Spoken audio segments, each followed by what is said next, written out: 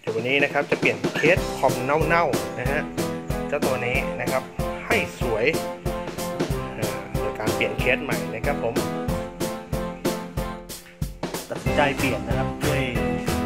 มันเละมากนะฮะแล้วก็เขาจะพายห้อยตรงนี้ก็วันนี้ไปเดินดูนะครับ Banana IT นี่ไม่ได้สปอนเซอร์นะครับจาก Banana นะแต่ว่าซื้อมานะครับ NX 100นะครับตัวนี้ก็สวยพอสมควรราคาก็ประมาณ990 บาทนะครับผม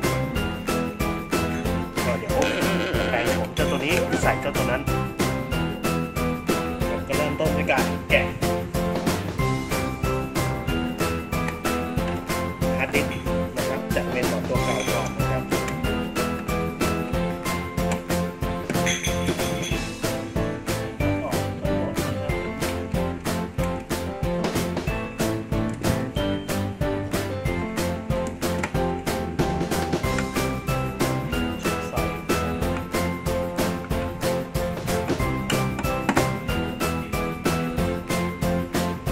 บอร์ด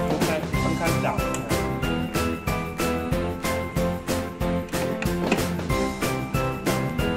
มันมีตัว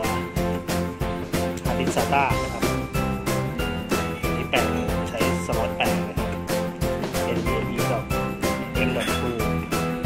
แต่ว่าใบบอร์ดมันเก่านะฮะก็ใช้เป็นตัวเก็บข้อมูลได้นะครับแต่ว่าใช้บูตไม่ได้เนื่องจากใบบอร์ดมองไม่เห็นเป็นที่น่าเสียดายถ้าเกิดว่ามันบูตด้วย NVMe M.2 ได้นะครับก็คอมตัวนี้ก็จะโคตรเร็วนะครับกว่าเดิมเยอะเลยนะครับเพราะว่า NVMe M.2 นี่ความเร็วการอ่านสูงสุดประมาณ 3,000 เมกนะครับอ่าน 3,000 เมกต่อวินาทีเขียนก็ประมาณ 1,000 เมก 1,000 เมกกว่า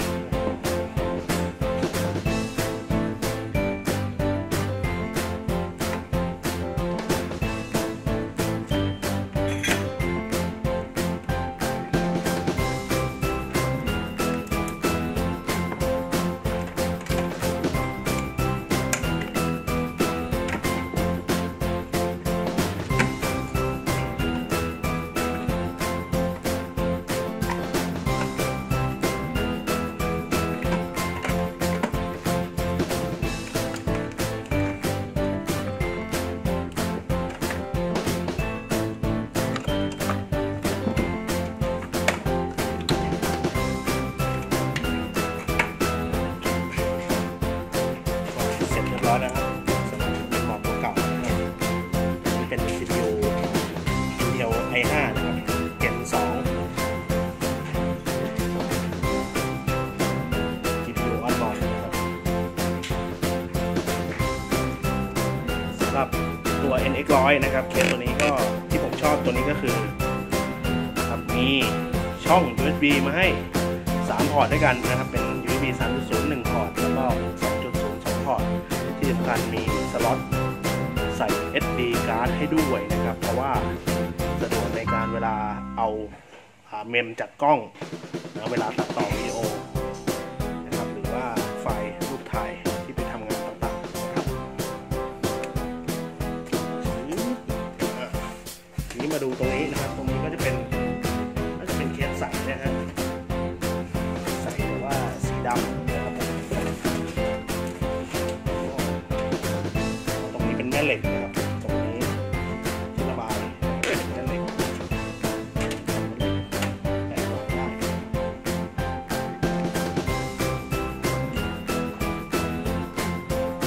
มาแกะเคสกันครับ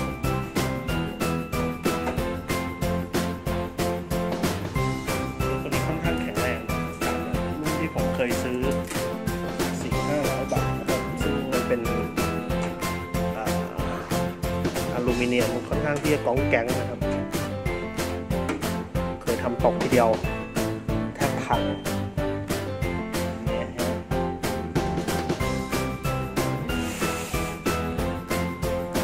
โอเคเรียบร้อยนะครับก็เป็นแผ่นอะคริลิกนะครับเหมือนเป็นฟิล์มมากกว่าฟิล์มออกมืดๆนิดนึง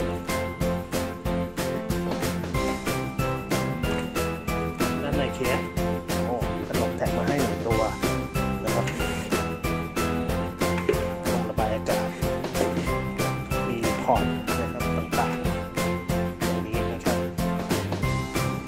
ก็เหมาะสำหรับคนงบน้อยนะครับ power supply จะมาอยู่ข้างล่างนะครับของเคสให้สายเนี่ยเวลาเราตั้งกับพื้นเนี่ยมันจะไม่ระยงมากนะครับโอเคนะครับก็ตอนนี้ผมก็จะเปลี่ยน power supply นะครับเป็นของตัว Detect นะฮะก็ไม่ได้สปอนเซอร์แต่อย่างใดนะครับตัวนี้เป็น500 วัตต์นะครับซื้อมาน่าจะประมาณ600 กว่าบาทนะครับและก็จับเจ้าสายนะครับเป็นช่องก่อน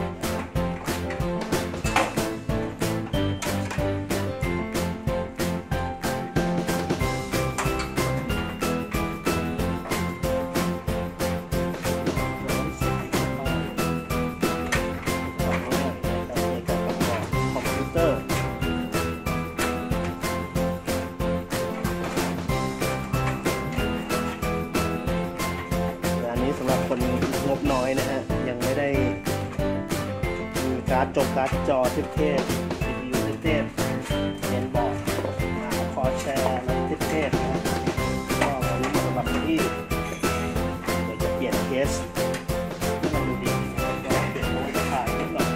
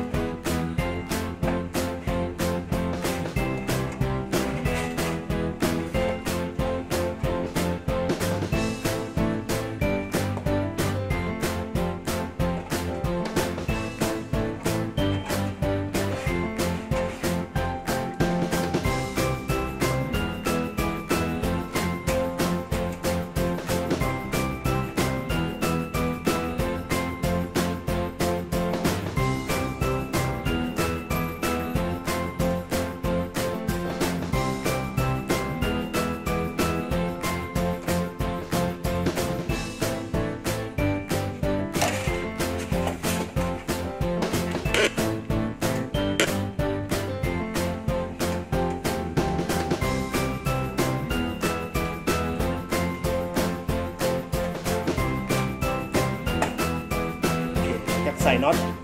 เจ้า power supply เรียบร้อยนะครับต่อไปก็ลุยเมนบอร์ดต่อ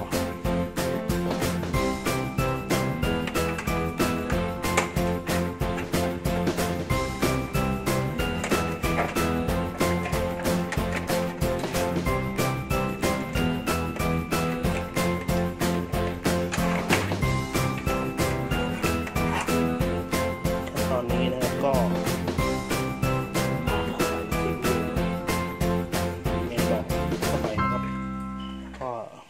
มันอาจจะไม่ตรงนะฮะมันมีแถมตัวนี้มาให้2ตัวก็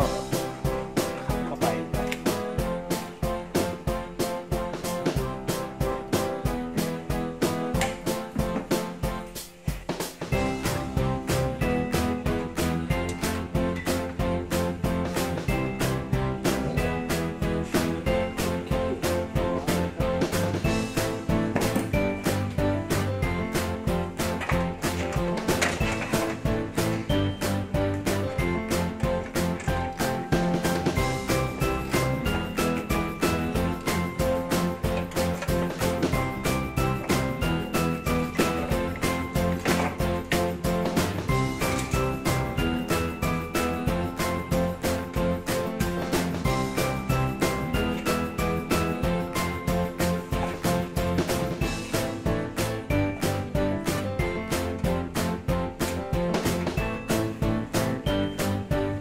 วางเมนบอร์ดนะครับ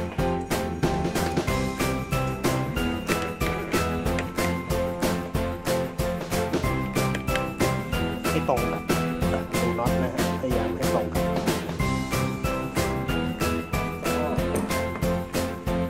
ตอนน็อตนะครับ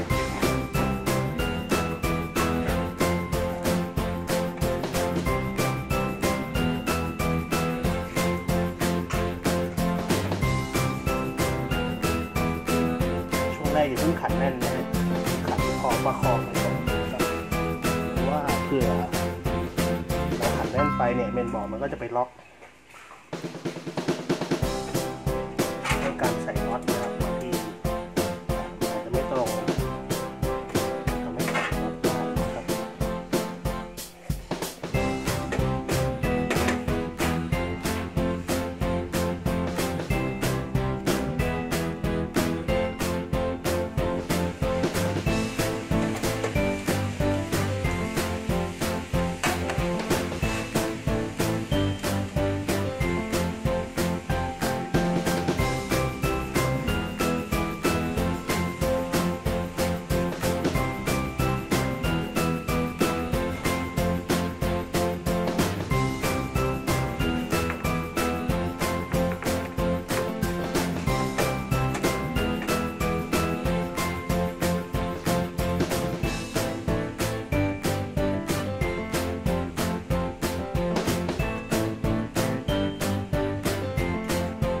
ขัดน็อตเสร็จเรียบร้อยนะครับก็เสียบสาย power supply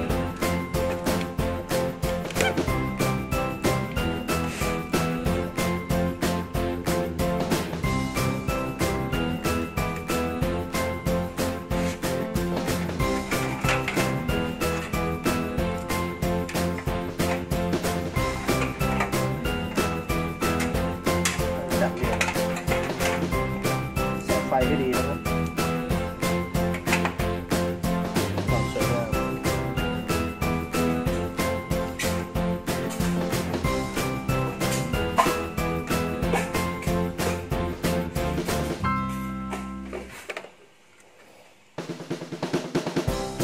จากที่เรา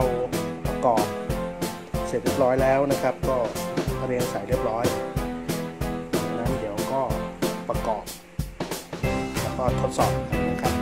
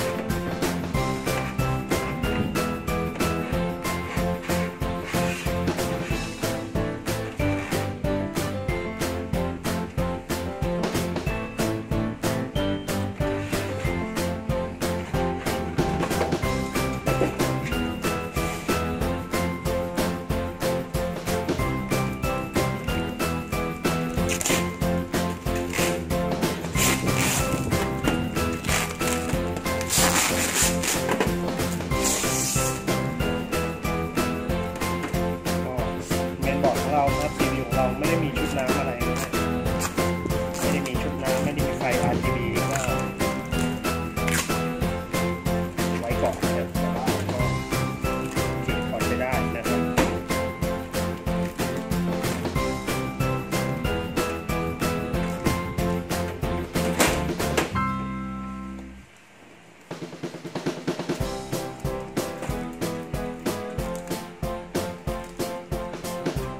รถเราจะมีก็ได้นะ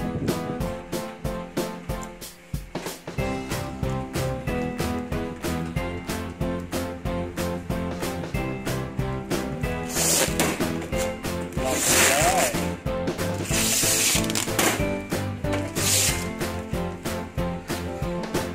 แหมมีงบอีกนิดนะใส่ RGB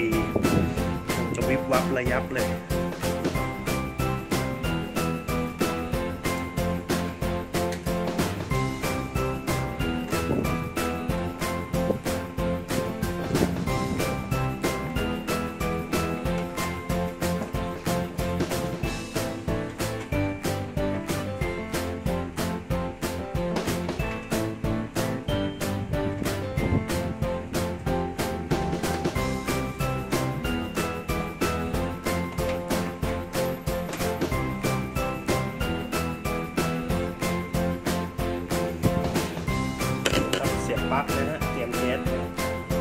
นะครับเดี๋ยวมาลุ้นกันนะฮะว่าประกอบไปแล้วติดหรือเปล่านะครับ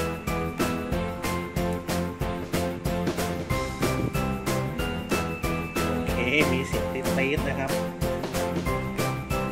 ถือว่าผ่านนะฮะก็ถ้าชอบกดไลค์ใช่กดแชร์นะครับอย่าลืมกดติดตามให้ด้วยนะครับเพื่อไม่พลาดคลิปใหม่ๆขอบคุณทุกท่านที่รับชมรับฟังครับสวัสดีครับอย่าลืมกด Subscribe และกดกระดิ่งแจ้งเตือนนะครับเพื่อไม่พลาดคลิปวิดีโอใหม่ๆ